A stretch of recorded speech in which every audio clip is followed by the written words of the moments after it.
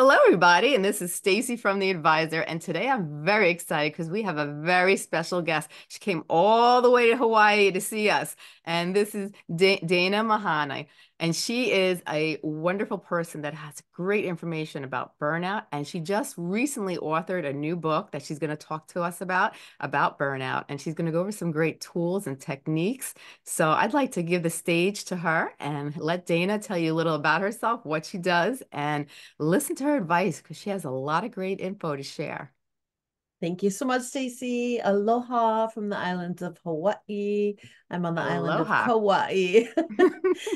So this is the small garden island, allegedly 5 million years old. So if you want to slow your roll and get back to the basics and what really makes life worth living, I really recommend time on a Hawaiian island, even if you don't make the full migration to live here. That is not for everyone. So thank you for having me on your show. Oh, you're very welcome. I'd love So to hear about this. yeah, So let me tell us all about, what you do and about burnout. This is great. yeah. So when I hear my own bio, it sounds like it's overwhelming in itself. So I'll try to be really clear. So I am an author and a podcaster and an executive leadership team performance coach. And most importantly, in the year of 2024, can't believe that's the year we're in, I am working with women in women's online groups and courses to help them what we call bloom. And the book that just came out, my second book, is called B is for Burnout, Not Bitch. It's this hot Barbie pink. Every time I'm on a show, I say, I came up with this color scheme before that movie came out. Although thanks Margot Robbie and Greta. So B is for Burnout, Not Bitch is about helping women go from overdrive to thrive, A to Z. And the way I wrote the book is the way I teach my classes, which is depending on where you're at, what's going on for you, whether it's your career, your family, your friends, community, your own well-being, in the what I call 5 facets of life that we all have. Right. Where are you? Where do you want to be? What are the trade-offs? What's in your way? What's exciting? What brings you joy? What helps you to be productive? All these lessons, tools are in this book, A through Z, so that if you're having a really hard day, let's say with S is for self-love, you go to that chapter. It's very short, it's very clear. My clients of the last 8 years, hundreds of people will tell me, it sounds like you're coaching in this book. So that was the idea, is that it's an Yeah. affordable, accessible coaching tool that mostly in the past only executives could afford with the Right. type of coaching programs that executive coaches provide. Right. I think it's so important that people understand how dangerous burnout really is. We live in a society, and it all really depends where you live because like when I do nationwide speaking and I hit different states, there are some states that are so nice and laid back and I'm like, wow. Then you come to certain city areas and it's rush, rush, go, go. So it really depends like where you live. Like I live around the New York area, so over here it's like nonstop, everyone is on the go completely. Same thing in California. So, it all depends where in the world you live. But you know what? A lot of times it depends on the position too, of where you work, what's your position, or even a mom. A lot of times as mothers, we forget about that, but mothers are the rock of the family and they have a lot on their shoulders and they get burnt out very easily too. And that could be any state, to be honest with you. So even though you might not live in a rush state where think people are constantly moving fast, if you're a mom or you're taking care of people or you're a caregiver or depending on the role, you could easily burn yourself out because sometimes I think that humans, we put others before we put ourselves. And when the workforce, I think what we do, unfortunately, is that we have so much responsibilities that, and we just focus on what we have to do, but then we neglect ourselves. And how can we do a good job at anything if we're not focusing on ourselves first? Yeah. We talk about this all the time in my groups, especially with women and with the men that are the primary caregivers for their families. And I'm glad you brought up primary caregivers. We learned so much about first responders and the front line during the time of COVID. And it's Yeah, not that long ago, and we hardly talk about it anymore. And now companies are saying return to work or return to office RTO policies. And it's wild to me because being a mom or a caregiver is a state of mind. So it Yeah. doesn't matter what state or country you live in, it's a state of mind. And in order to do the best for others, we have to put ourselves first. And I call that me before we. So sometimes it's teaching a 5 minute micro joy habit, Yeah. 5 minutes a day, take five. It's very Mel Robbins like, and good for her. That's exactly right. Five, four, three, two, one. So 5 minutes a day, and you really do something for yourself. You breathe the air, you look at a picture of your family that brings you joy, you pet your dog, something meditatively for 5 minutes a day that you give to yourself if you're the caregiver, the nurturer, the provider first. Right. Yeah. I think that's so important. Mhm. I've talked to a lot of moms, especially, and they feel guilt or shame if they put the others before, if they put themselves before others. But then how can you really take care of the people you love if you're not taking care of yourself first? And I think that's such a great point. All you need is 5 minutes of good quality time to clear your mind, to really put things in projective, and have a clear mind of what's important and what you really need to do for yourself. And that can make all the difference. Even when they Mhm. suggest meditation, they say maybe 15 minutes of meditation in the morning, and that could be like a total turnaround, a total 360. It really doesn't take much. It just matters structuring your life more productively, I think. What do you Yeah. feel? I agree with you, Stacey. It's funny because I said this to you in the pre-show. I was just with a group of women in San Francisco Bay Area. So I had just come 3 years ago to the islands from the Silicon Valley. I spent Mhm. 22 years there, which talk about hype and constant sprints inside of marathons and everybody's climbing. I mean, it was really exhausting, exhilarating at times and exhausting at others. And when I Yeah, told women me before we, they looked at me sort of funny, and a lot of them asked me at the break, or I was signing books for them, and they were joking but not joking. You know what that's like because you're yeah, out in the world. Is that legal? Am I allowed to do that? Like, how do I do it? Like, literally, how do I yeah. take that five? And it is important that you do something for yourself for a very short period of time before you start all the like massive giving to others, because once you're drained, once you're burned out, once you're in that vicious cycle, it's very hard to get out. It's Yeah. actually way easier to stop it before it starts. So I really try to help people recognize the cycle's coming. It's Hmm. preventative. Right. Now, can you tell people what are some of the signs and symptoms? Because a lot of times I speak with people and they had no clue until they actually mentally or physically crashed. And that's when it was the wake-up call. But sometimes that's too late. Like you said, if you fall into that vicious cycle of burnout, it's going to take a quite a while to recuperate, and I think a lot of people, including myself, have gone through that. And it was not an easy way to get back on track. It took time, like quite a bit of time to get myself back to the where I was. So what Yeah. signs should people really look for? Yeah. The physical signs are the most obvious. They're not always the first signs. The physical signs are you constantly get sick. It may quote unquote only be a cold. However, in my case, I talk about this a lot. My colds would turn into pneumonia. A Yeah, cold bronchitis pneumonia, a cold bronchitis pneumonia. You would think I'd recognize the pattern after a while. And right. it wasn't that I didn't recognize it. I just pushed through anyway. So Yeah, physical symptoms are your friend in terms of being a leading indicator that burnout is around the corner. Emotionally, you may feel like you're all over the place. You're not sure why you feel so high or so low. right. Even feeling super excited and exhilarated, like, whoa, I don't know how to stop. I might hit a wall. If you Yeah, feel like you might hit a wall, you are on the road to burnout.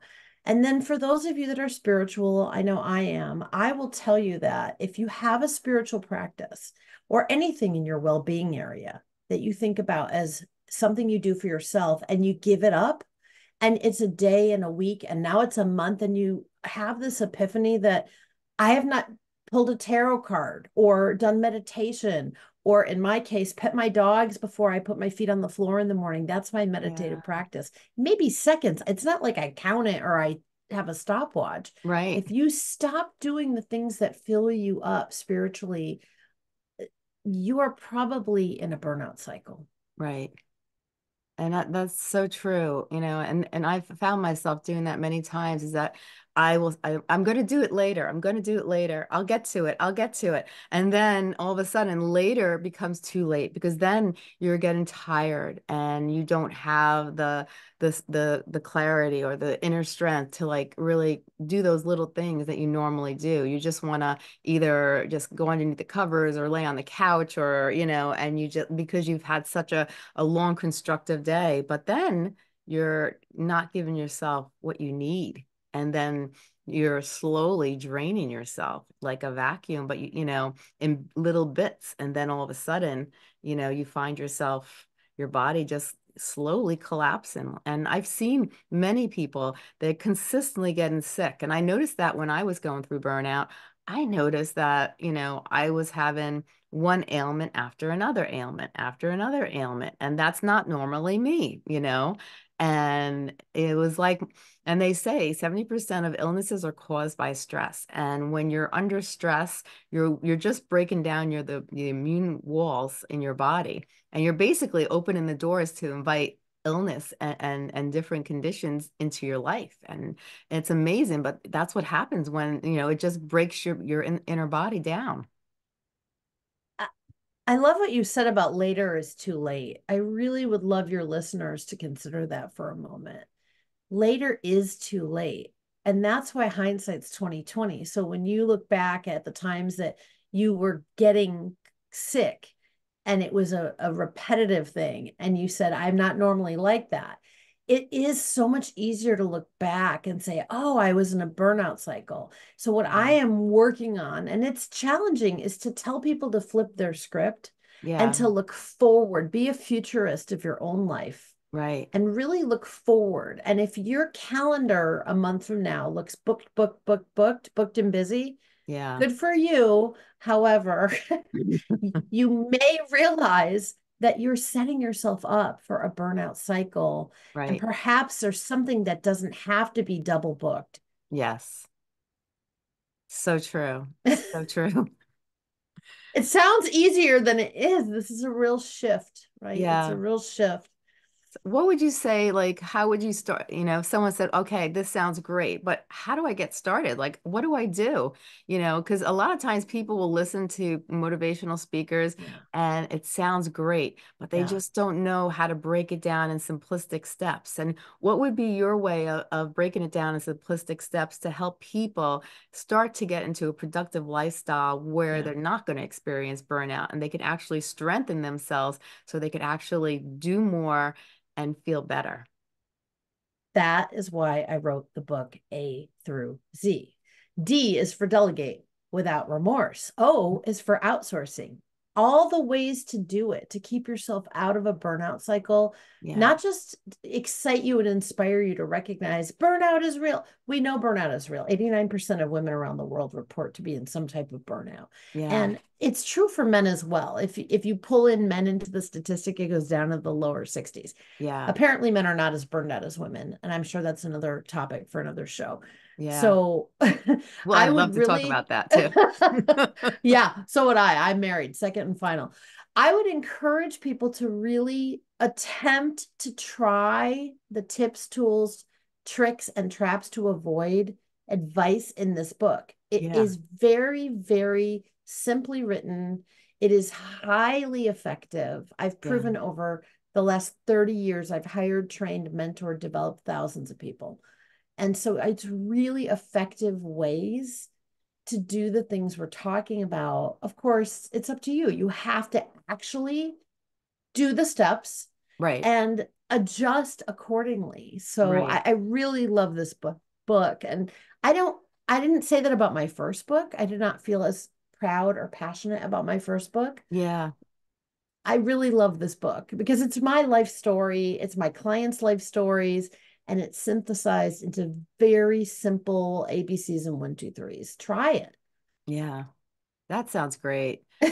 No, it really does because I think it's, burnout is one topic that you'll hear so many people talk about. So many people are interested in because Yeah. it affects everybody. And I could really Mhm. say the word everybody because Mhm. at some point in your life, you do get burned out. And some people get more burned out than others because some people can handle stress better too. We're all different personalities and we're all different types of people. So it's very hard, and then I realized that as I got older, what I was able to do, a good friend of mine couldn't handle that. And I'm like, well, why can't you do X, Y, and Z? It's like, I don't understand. Well, we're two different people. Finally, after years, I realized that not everybody is meant to do the same things. And we're all different types of people. But, it's so easy to burn ourselves out, no matter what type of person you are and what characteristics you hold. We tend to a lot of times we get to that point and we step over the line. It's so Yeah. easy to step over the Oh, line, and it's done, it's done so all the time by many people. And once you step over the line, then it's very hard to cross back to that normality that we call mhm. normal, and it's trying to save ourselves from getting to cross over that line. Yeah. When you experience burnout, what were some of the signs that you felt? And did you notice that you were getting into burnout right away, or was this something that it was just very subtle, and then all of a sudden one day, boom? Yeah, that's a great question. In my 30s, it was boom. In my 40s, I knew it and I ignored it, Hmm. which is really interesting. I went, that's okay. I'm all that. I'm superwoman. I'm supposed to be. I'm a Silicon Valley CEO. That's okay. Burnout is for those, weak, you know what. So yeah, Yeah. I don't have time for burnout. I'm past that. So, that might be other people because comparison's the thief of joy, based on what Yeah. you were just saying. So and I was comparing myself to these power women that I believed I was supposed to be like, and I'm nothing like them. That Yeah. doesn't make them wrong and me right. We're just not the same, to your point. Like Yeah. Sheryl Sandberg and me, not the same women. That's Yeah. okay. I don't know why I was trying to be her. I suppose that was the muse that was put in front of me.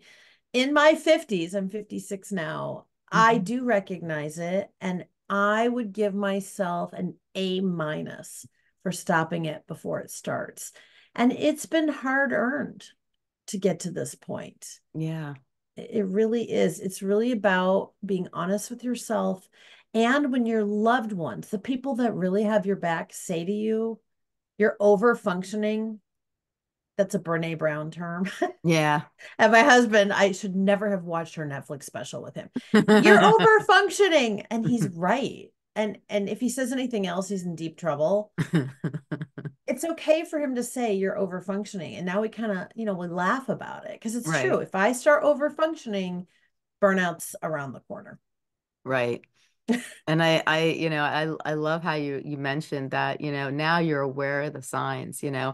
and one of the things I loved what you said is that your one problem was is that you were comparing yourself to others. And I found myself doing that. You put yourself on, you see someone else that's really successful. And if you are a go-getter, you're like, I want to be at that level one day. But you have to realize, and it was a mentor of mine that said, I'm at level 33. You're just starting out. You can't compare yourself to others because you're not at that level yet, and you have to really just compare yourself to yourself, Yeah. and make standardized goals to get there to where you want to be.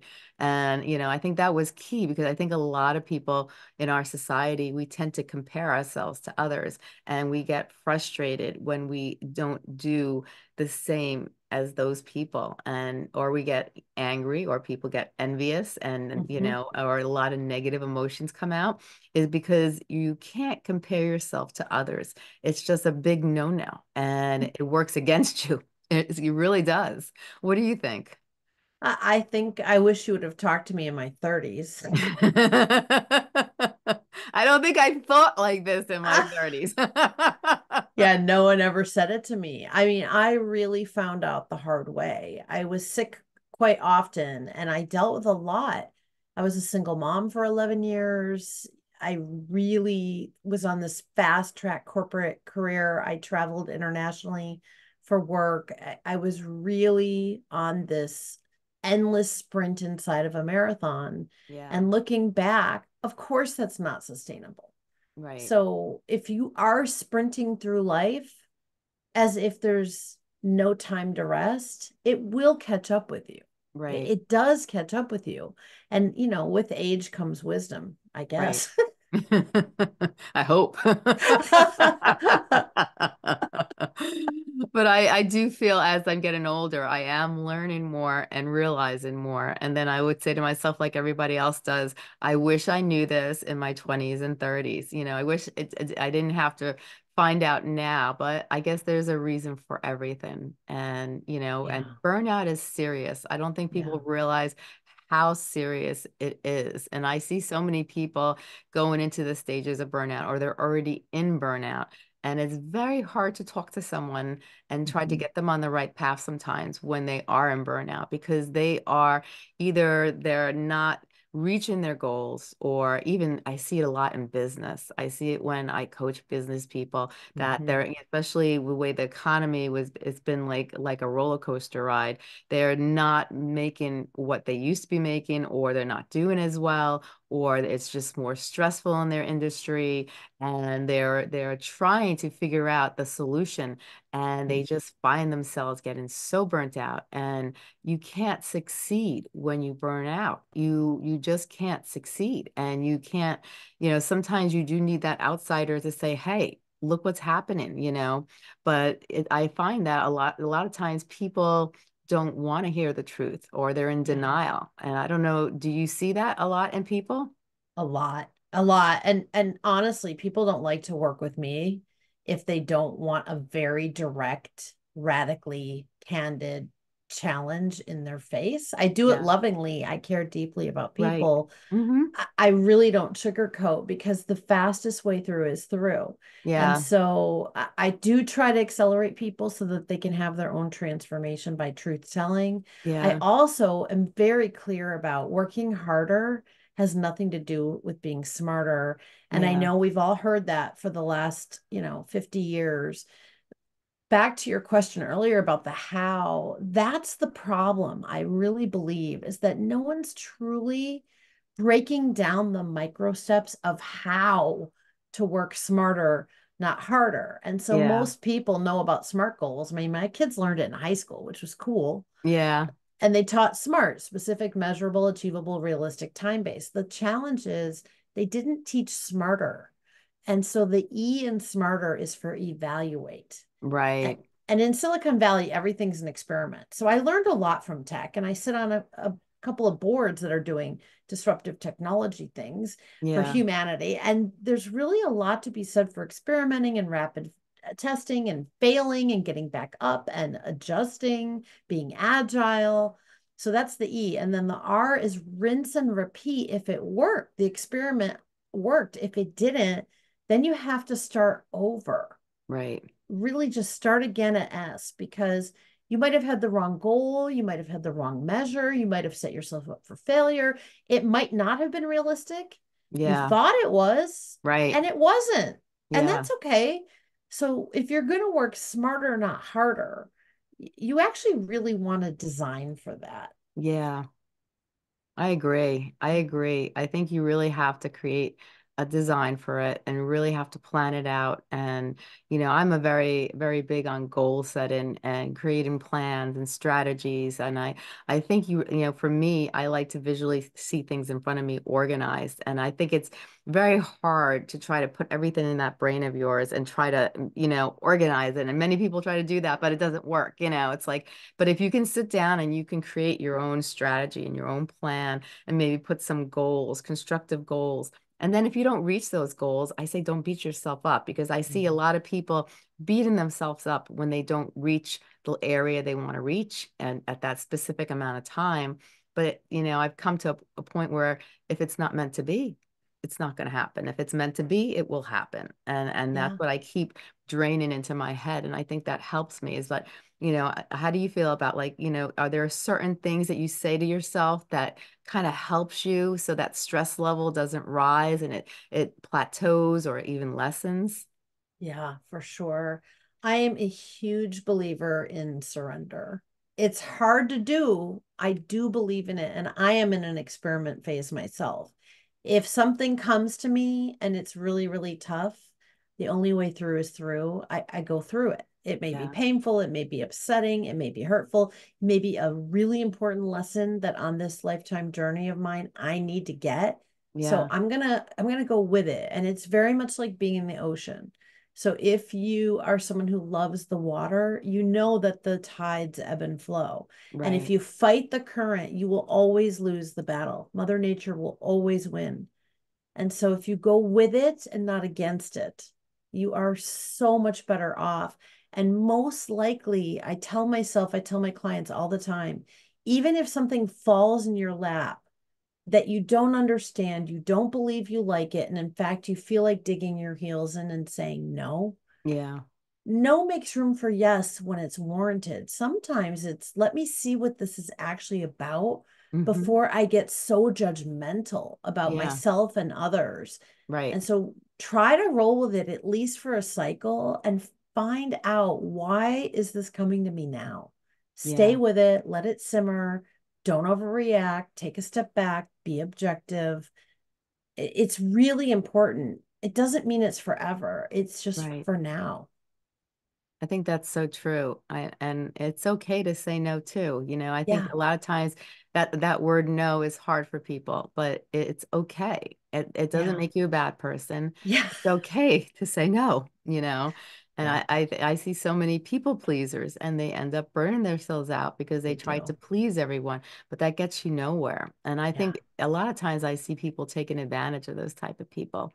And it's Yeah. sad and they get Yeah. burnt out and their intentions were good but it did nothing but harm them. Yeah. It's interesting because the most successful people in the world, different definitions of success. I'm not talking about money and power because that's Hmm. not my definition of success. Things are fine. Yeah, Real success, like I do what I love and I love what I do. I have yeah, time for myself and others that I want to spend time with. I give back because that's important to me. However, you define success outside of power and money. right. The most successful people say no 10 times to everyone yes. So they Yeah, are saying no a lot to the things that don't bring them joy or don't bring joy to others. right, They are saying yes to things that are confusing or maybe seemingly too hard because they are in alignment with their core values. So if you right. know your true north, you know what makes you unique, you know what your deal breakers are. Those are so vital. I really encourage people to learn more about themselves. We're so curious about each other. Yeah. It's It's so true. interesting. It really is because so many people are so interested in what everybody around them is doing and what's going on with them that they tend to avoid themselves. And I always Yeah. think that's a way so we don't have to look at our flaws. Yeah. It's very easy to look at others and be judgmental towards others and try to figure others out. But that's a great way to also not focus on yourself and not focus Yeah. on the things that need to be addressed also. Yeah, I always say avoidance is not a strategy. And it's funny, I was with a client yesterday and she said, whatever you avoid, you give all the power to. Yeah. I thought that was so brilliant. I've never heard anyone say it like No, that. I haven't, but I love that. I love that. I sent it to a bunch of people right after she said it, like a mass text to a bunch of people I know and love. Because if you're an avoider, you've just given all your power away. That is so eye-opening. Yeah. And it is very eye-opening because so many times people they focus on others and they avoid themselves and you're focusing on meaningless little things. You're putting all your energy into things that don't matter. It doesn't matter why Susie wore the red shirt and she didn't wear the one that you bought her for Christmas. It's like it doesn't matter, why did she answer your phone call? All these little silly things. You're taking all your positive energy and you're just like giving it away and just throwing it somewhere else when it could be used for something so much more important. One thing I noticed about burnout, though, I see it a lot, is that have you noticed that a lot of people don't know when to stop? They bring their work home with them. They don't know how to let go of the problems, even temporarily, because if we dwell on the problems, they're not going to go away. It's just going to make you more stressed out. So it's, by focusing and by worrying on certain situations, you're not making it better. It's Yeah, not going to go away. You're just stressing yourself out. And then we talk about the illness and the sicknesses and breaking yourself down. And I see that with, at home in personal lives, and you see that in at work. It's like, how do you hang up the coat? Like, how do you know yeah, just when to let go? How do you yeah, do that? yeah. Yeah, so a couple rules to live by, and I know we don't like rules as human beings. However, we need a few. So, rule number one on reducing burnout and increasing your joy is to not sleep next to your phone. If Yeah. you are a physician who's on call, maybe. If you are a mom and your kid is out until 2 a.m. and you cannot stay up and wait for them, and that's important to you, okay, keep that phone till they're home safe. In general, do not sleep next to your phone. There are physical, mental, emotional reasons not to sleep with your phone. And oh, Right. by the way, if you need an alarm to get up and your phone is in the bathroom, even behind a closed door, and you turn that ringer all the way up, even though the phone's on vibrate, you will hear the alarm. Trust me, You I've been doing will. this for about a decade. So Hmm. don't sleep next to your phone. If you are really keen on having a family meal of some sort, even if you're eating alone, Right. put the phone away. How many of us eat for an hour or an hour and a half? Who's having a six-course meal? Right. Stacey and I are coming to your dinner. Invite us because no one's having a six course meal. I don't even know what to Exactly. cook. So just put the phone away for 20, 30 minutes and focus on yourself and others if you're with others eating a meal, especially one meal a day, lunch or dinner, most likely not breakfast. Maybe it's breakfast. Yeah. One meal a day, micro habit building, reduce burnout, increase joy. Put the phone away. So that's my second rule that I really prescribe as Yeah. much as possible. The third thing is to really consider the fact that if you feel like you are running that race and you can't turn off and you're on adrenaline and now you're on fumes and you can even sense the difference in adrenaline and fumes. Yeah. Fumes is the bottom, adrenaline is the high. If Yeah. you're coming down off that high Right. into the fume area and you feel anything related to fumes, I urge you to try a micro habit, one micro step. Breathe the air, get in water, throw ice cubes in your bathtub, break Yeah. your state, pet your dog, tell someone you love them. Do something to break the state because Yeah. otherwise the fumes are the danger zone. As much as the Right. adrenaline can feel really scary and like you're wild, Yeah. the fumes are very dangerous, especially for burned out providers like Yes. moms. Mm-hmm. Oh, Very most definitely. dangerous. Yeah, we don't want you in that low area. I think that's so true. Now, if you had to take what we've talked about today, what would you like to emphasize in and make people really understand to our listeners what's important, about understanding burnout and maybe about, just going over what we've talked about, some important factors that you really think people need to really remember and understand? Thank you. The world is burned out.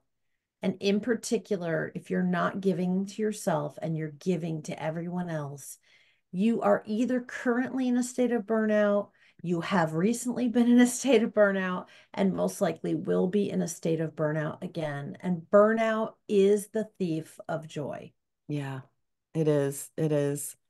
And I've noticed so many people, they've accomplished so much, but they're burnt out and they don't look like they're enjoying life. They look like they're just dragging their feet and they are just worrying about X, Y, and Z, and they can't focus and they can't enjoy life. And if we can't enjoy life, then what's the point of being here? Because the whole purpose is there's so many things in life we should have gratitude for, I feel, and a lot of times we get so caught up in the world and the things that we feel we need to do and we need to accomplish. But honestly, it should be all about happiness. It should be about what to do to make yourself feel happy as a person. And if you are a high achiever and you do want to accomplish your goals and you feel that you need to be a good mom or whatever the case may be, you could do it, but in a healthy way. And I think that's all about what your book is about, right? Can you tell us a little about that book? Yeah, so taking you from overdrive to thrive, you will actually be more productive when you give to yourself in little bits, micro steps, every single day. You would be really surprised how much more productive you'll be. Busy does not equal productive. And Right. so the book gives a ton of advice and tips and tricks and traps to avoid and tools as to how to increase your joy, productivity, and value. Yeah. And V is for value, the value we give. We're all pretty clear. We're giving, we're giving, we're giving. We do, we do, we do. We Yeah. aren't that clear on what do we expect in exchange? What do we get in return? And I'm not talking about a paycheck. That's the Yeah. bare minimum. I'm talking about the things that you love, the culture that's important to you, the friendships that you'll be able to make time for because you have flexibility.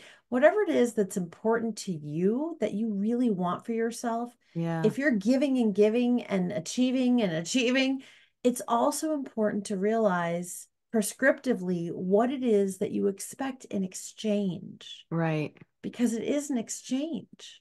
It is. Time for value. Yeah. Very true. Very true. That is so true. Now, where can people find your book? Amazon.com and pretty much anywhere that you buy your books.